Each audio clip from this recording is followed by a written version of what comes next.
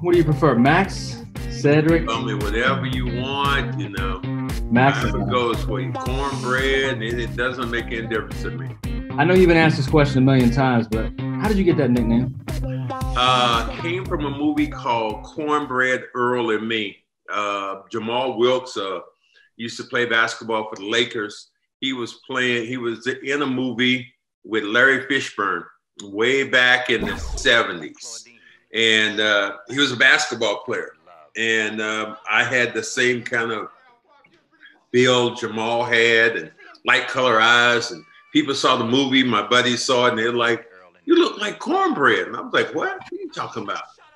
And the dude in the movie, I was like, "What are you talking about?" And so I went to see the movie and saw Larry Fishburne. Is that Jamal Wilkes, who played his role, his name was Cornbread. He got killed by the police.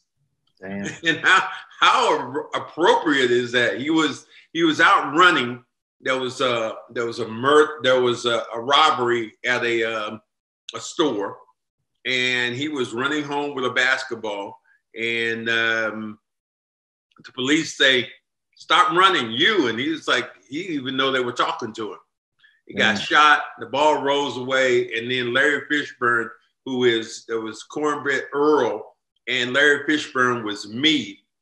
He ended up telling the rest of the story, and they got on the witness stand, and he said, "Cornbread wasn't doing anything." So all that to say, my buddies who I went to school with at UNC Charlotte used to call me the franchise. We go to the NIT in 1976, and they're joking around in front of some of the reporters because they're asking me questions. And then one of my teammates said, "Yeah, you guys are talking to Cornbread." And man, the reporter's ears just shot up in the air, and a good Southern boy, Cornbread, and that's how it started.